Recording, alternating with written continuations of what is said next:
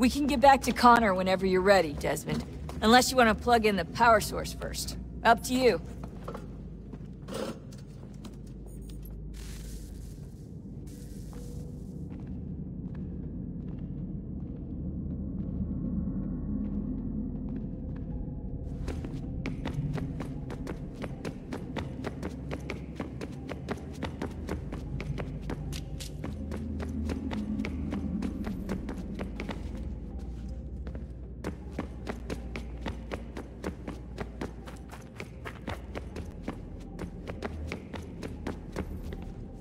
I can't believe it's taken me so long to ask, but... how's Mom? She's not... No. Your mother is fine. We decided it was safer if we split up for this job. Always assuming the worst.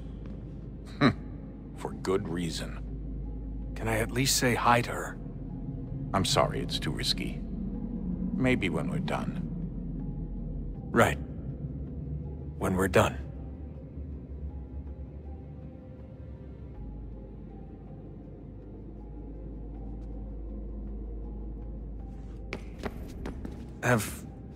Have we ever tried to make peace with the Templars? Throughout our history, there have been moments. Several, in fact. But... it's impossible. There are existential differences, insurmountable. If there were to be unity, it wouldn't be a truce so much as a submission. But knowing what's about to happen, wouldn't it make sense to try and talk to Vidic? Come to an arrangement, even if it's only temporary? We'd all be so busy watching our backs, nothing would get accomplished. Imagine that. We're more productive at war. Well, have we ever tried sending in someone? Doing to them what they did to us with Lucy? Or Cross? We have, and it's never worked. We've sent people who were either too weak and found themselves turned, or too strong and were unable to carry out the charade. I just feel like we all want the same thing. We use the same words, but that's all they are, words. In the end, it all comes down to freedom. We seek it, they detest it. And so there's never an end to the fight. Not until one side is completely gone. Is that even possible? Probably not. Our two groups have existed in one form or another since, well, since forever. But things can be better than they are. And that's something.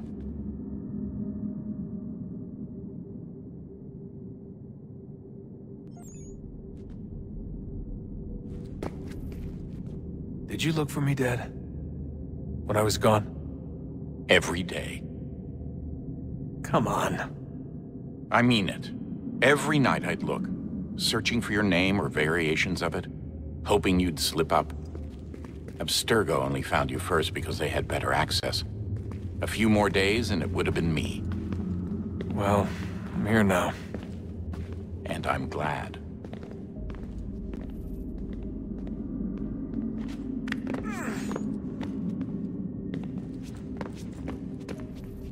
Do you think Lucy regretted what she was doing? I used to think I knew her well, but clearly that wasn't the case. So I really can't give you an honest answer. She seemed so sincere, though. Like she really wanted to make a difference.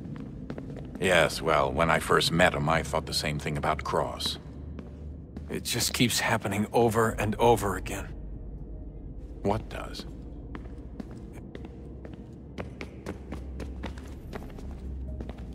So, what's the latest? Learn anything interesting while you were exploring? They were working on some weird stuff towards the end. Trying to engineer new bodies and store their minds inside computers. Failure after failure.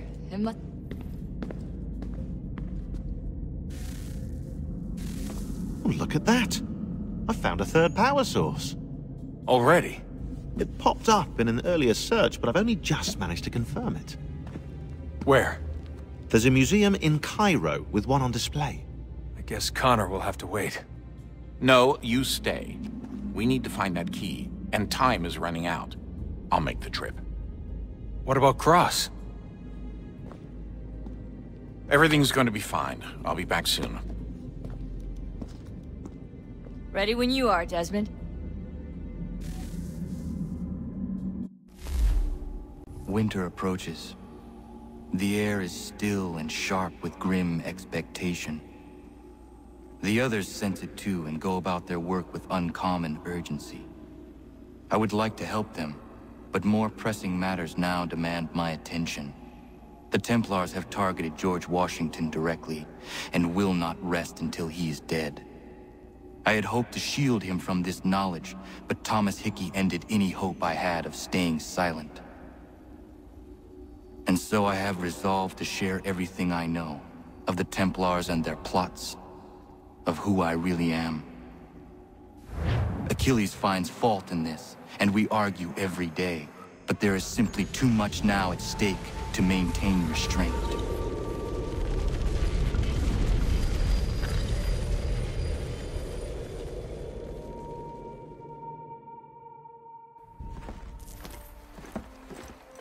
Don't do this, Connor! Then what would you propose we do? Sit and watch while the Templars take control? We are sworn to stop them, or have you forgotten? Assassins are meant to be quiet, precise. We do not go announcing conspiracies from the rooftops to all who pass by.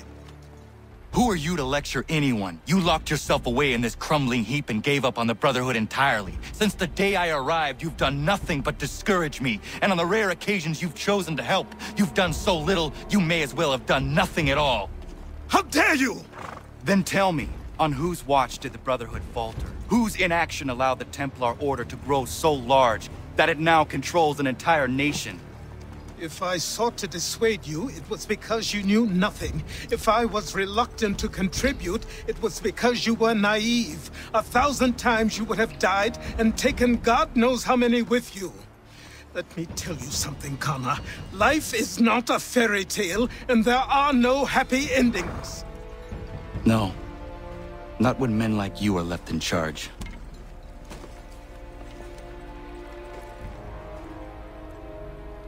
In your haste to save the world, boy, take care you don't destroy it. Ha!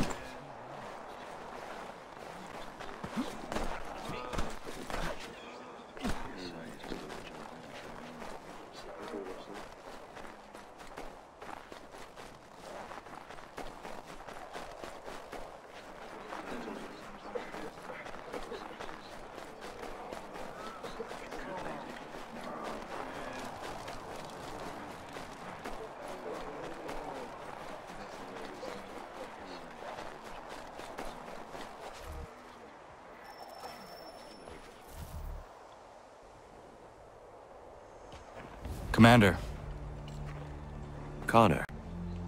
any word on Lee? Not yet. My apologies. I've been distracted. Supply caravans meant for the camp have gone missing. I suspect treachery. A traitor named Benjamin Church, recently released from prison, has vanished as well. The two events are surely related. What was his crime? He was caught sending letters to the Loyalists, detailing our troop strength. He claimed it was a scare tactic, that we might avoid war. A poor lie. I will find Church for you. Why? What reason have you to help? Does it matter? As you wish.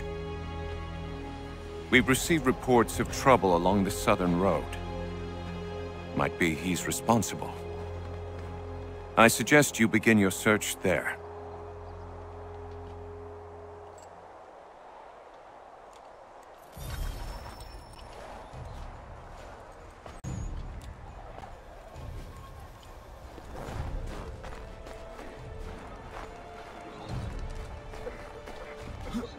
Ah, Connor.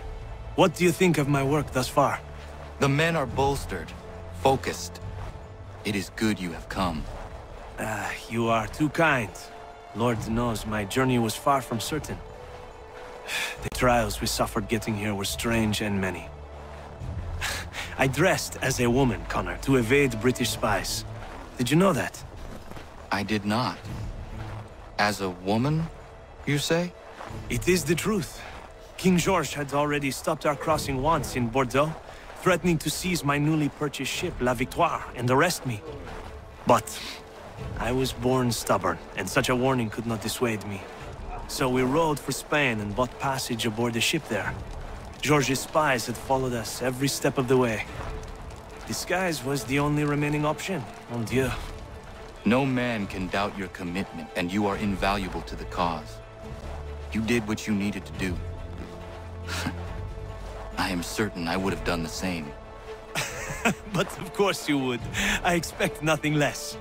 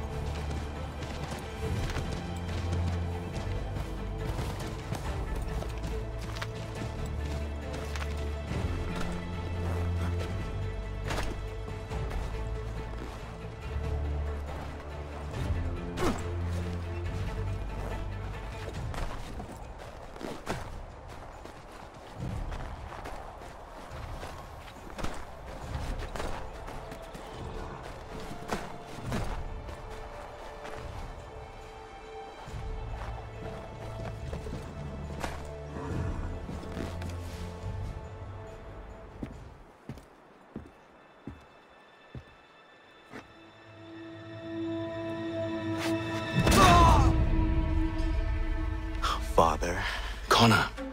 Any last words? Wait. A poor choice. Come to check up on Church?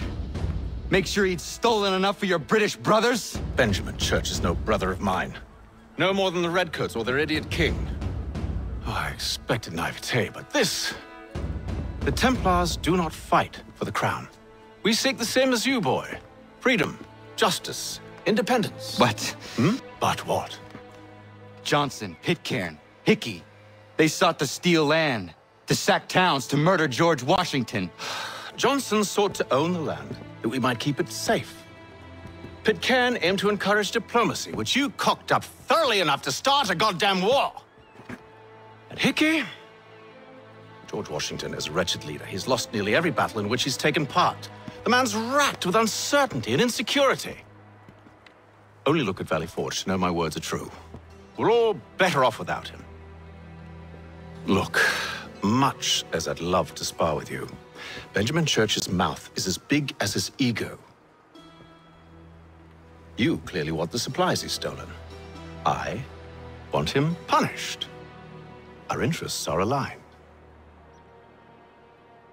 What do you propose? A truce. Perhaps some time together might do us good. You are my son, after all, and might still be saved from your ignorance. I can kill you now, if you prefer.